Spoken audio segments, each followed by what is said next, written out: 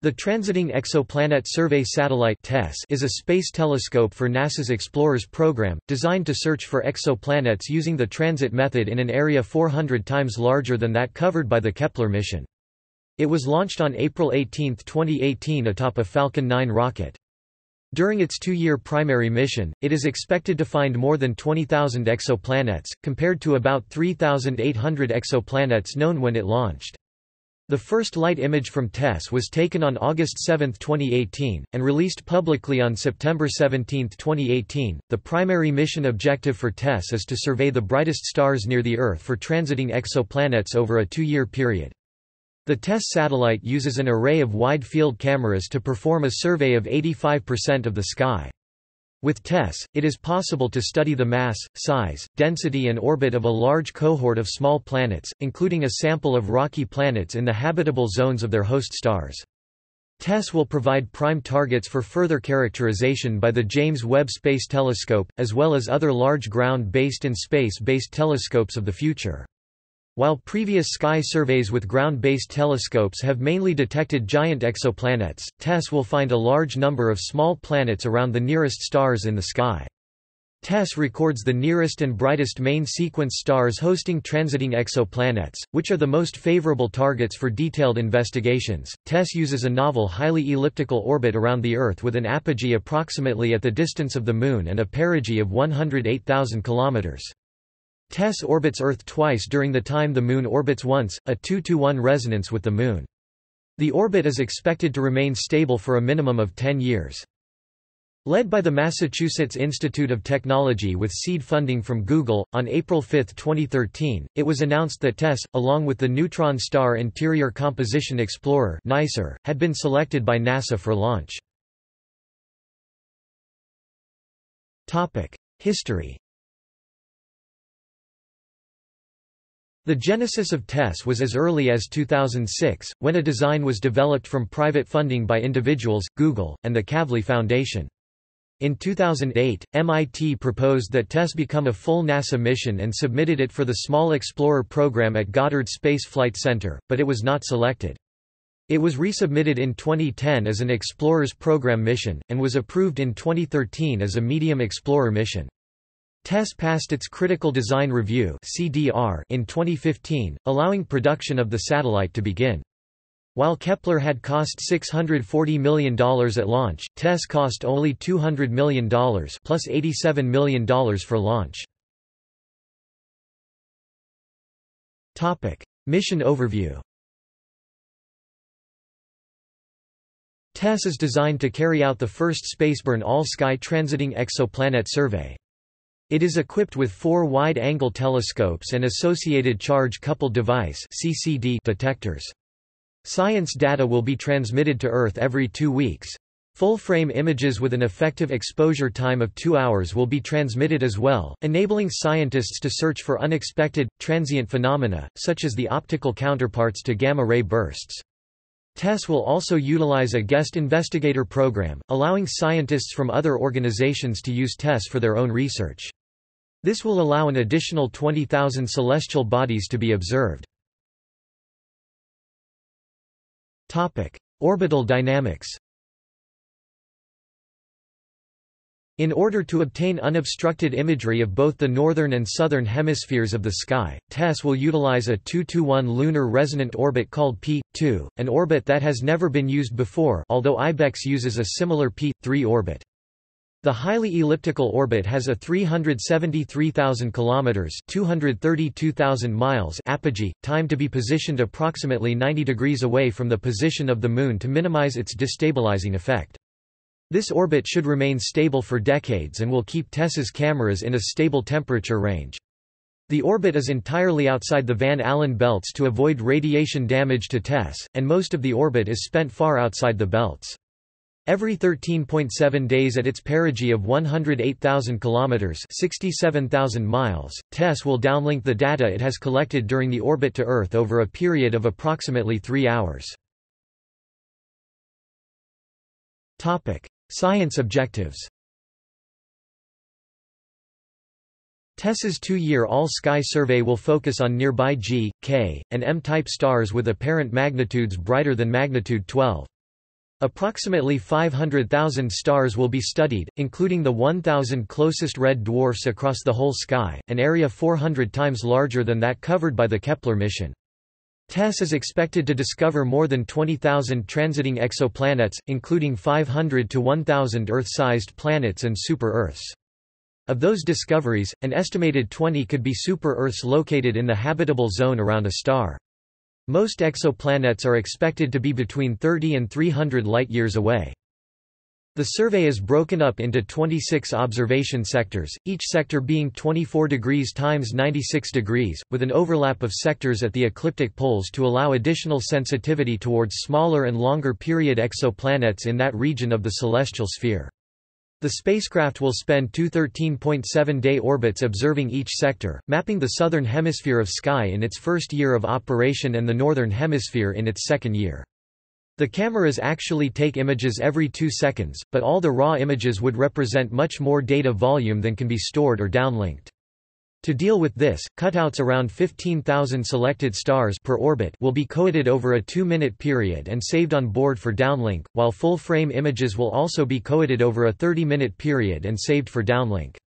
The actual data downlinks will occur every 13.7 days near perigee. This means that during the 2 years, TESS will continuously survey 85% of the sky for 27 days, with certain parts being surveyed across multiple runs.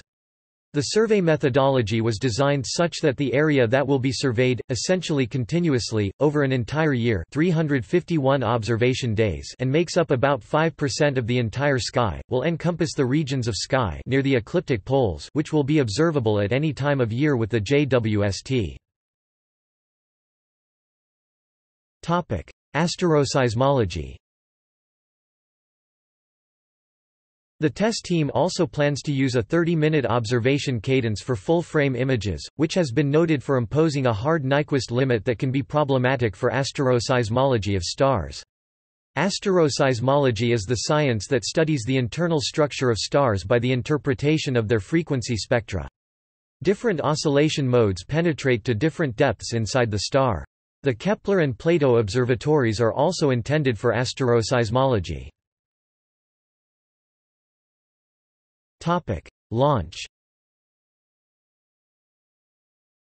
In December 2014, SpaceX was awarded the contract to launch TESS in August 2017, for a total contract value of $87 million. The 362 kg spacecraft was originally scheduled to launch on March 20, 2018, but this was pushed back by SpaceX to allow additional time to prepare the launch vehicle and meet NASA launch service requirements. A static fire of the Falcon 9 rocket was completed on April 11, 2018, at approximately 18:30 Coordinated Universal Time. The launch was postponed again from April 16, 2018, and TESS was eventually launched on a SpaceX Falcon 9 rocket from the SLC-40 launch site at Cape Canaveral Air Force Station on April 18. The Falcon 9 launch sequence included a 149-second burn by the first stage, followed by a 6-minute second stage burn. Meanwhile, the B-1045 first-stage Block 4 booster performed controlled re-entry maneuvers and successfully landed on the autonomous drone ship Of Course I Still Love You. After coasting for 35 minutes, the second stage performed a final 54-second burn that placed the TESS spacecraft into a supersynchronous transfer orbit of 200 by 270,000 km at an inclination of 28.5 degrees. The second stage released the payload, after which the stage itself was placed in a heliocentric orbit. An experimental water landing was performed for the fairing, as part of SpaceX's attempt to develop fairing reusability. Spacecraft. In 2013, Orbital Sciences received a 4-year, $75 million contract to build TESS for NASA. TESS uses an Orbital Sciences LEOSTAR-2 satellite bus, capable of 3-axis stabilization using 4 hydrazine thrusters plus 4 reaction wheels, providing better than 3 arc-second fine spacecraft pointing control.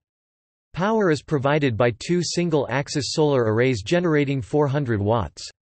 A Ka-band dish antenna provides a 100 megabits per second science downlink. Operational orbit. Once injected into the initial orbit by the Falcon 9 second stage, the spacecraft performed 4 additional independent burns that placed it into a lunar flyby orbit.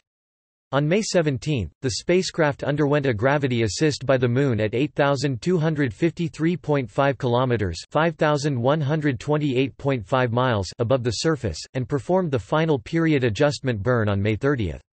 It achieved an orbital period of 13.65 days in the desired 2:1 resonance with the Moon, at 90 degrees phase offset to the Moon at apogee, which is expected to be a stable orbit for at least 20 years, thus requiring very little fuel to maintain.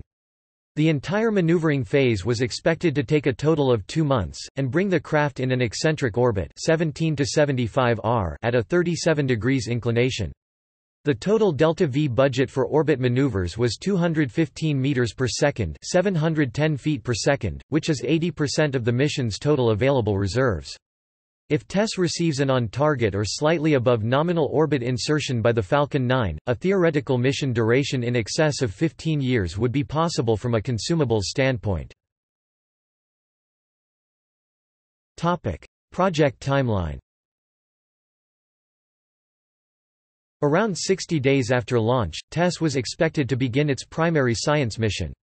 The first light image was made on August 7, 2018, and released publicly on September 17, 2018. TESS actually completed its commissioning phase at the end of July, and the science phase officially started on July 25. For the first 2 years of operation, TESS will monitor both the southern Year 1 and northern Year 2 celestial hemispheres.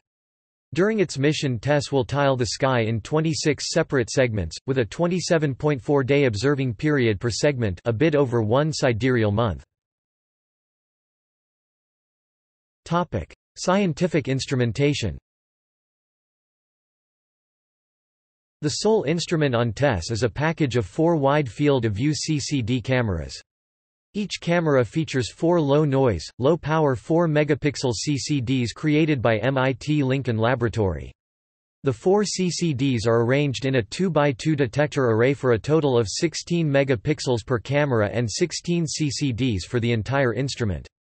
Each camera has a 24 degrees x 24 degrees field of view, a 100 mm 4 in effective pupil diameter, a lens assembly with 7 optical elements, and a bandpass range of 600 to 1000 nanometers.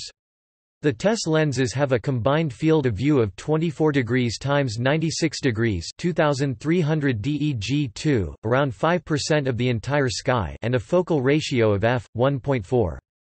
The n-squared energy, the fraction of the total energy of the point spread function that is within a square of the given dimensions centered on the peak, is 50% within 15 × 15 micrometers and 90% within 60 × 60 micrometers. For comparison, Kepler's primary mission only covered an area of the sky measuring 105 DEG2, though the K2 extension has covered many such areas for shorter times. Ground operations. The TESS ground system is divided between 8 sites around the United States.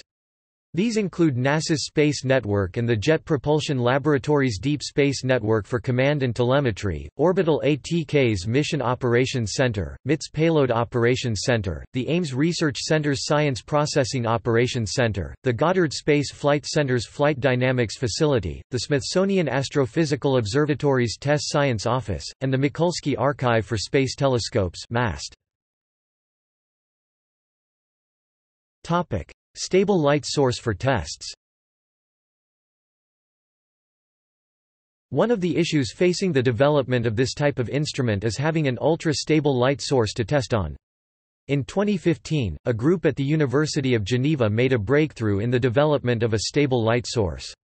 While this instrument was created to support ESA's CHEOPS Exoplanet Observatory, one was also ordered by the TESS program.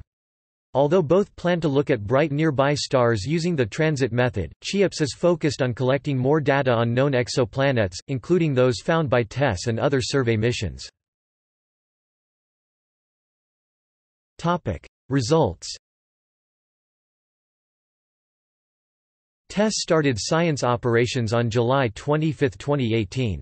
The first announced finding from the mission was the observation of comet C. 2018 N1. The first exoplanet detection announcement was on September 18, announcing the discovery of a super-Earth in the Pi Mensae system orbiting the star every 6 days, adding to a known super-Jupiter orbiting the same star every 5.9 years. On September 20, 2018, the discovery of an ultra-short period planet was announced, slightly larger than Earth, orbiting the red dwarf LHS 3844. With an orbital period of 11 hours, LHS 3844b is one of the planets with the shortest known period. It orbits its star at a distance of 932,000 kilometers, 579,000 miles. LHS 3844b is also one of the closest known exoplanets to Earth, at a distance of 14.9 parsec. TESS's third discovered exoplanet is HD 202772a flat, a hot Jupiter orbiting the brighter component of the visual binary star HD 202772, located in the constellation Capricornus at a distance of about 480 light-years from Earth. The discovery was announced on October 5, 2018. HD 202772a flat orbits its host star once every 3.3 days. It is an inflated hot Jupiter, and a rare example of hot Jupiters around evolved stars. It is also one of the most strongly irradiated planets known, with an equilibrium temperature of 2100 K (1830 degrees Celsius, 3320 degrees Fahrenheit). Data on exoplanet candidates continue to be made available at MAST. As of 12 October 2018, the total number of candidates was up to 54. This list included the 3 exoplanets already reported. 44 of the candidates were from Sector 1 with additional candidates from Sector 2. 2 systems with 2 exoplanets and 1 with 3 exoplanets were on the list of candidates. The list of candidate exoplanets continues to grow as additional results are being published on the same MAST page. See also: List of transiting exoplanets. References. Further reading. Ricker, George R., et al., October 24, 2014. Transiting Exoplanet Survey Satellite.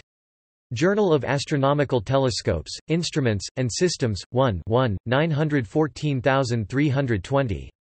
Archive, 1406.0151. Bibcode, 2014 SPIE, 9143E, 20R. doi, 10.1117, 1, JADIS, 1.1.014003. Stassen, Kevin, November 18, 2014. TESS and Galactic Science. PDF. California Institute of Technology. External links. TESS Twitter account by NASA. TESS website by NASA Goddard. TESS website by Massachusetts Institute of Technology. TESS website by the Kavli Foundation. TESS launch close-up, atop Falcon 9 rocket. APOD, 2018 April 21.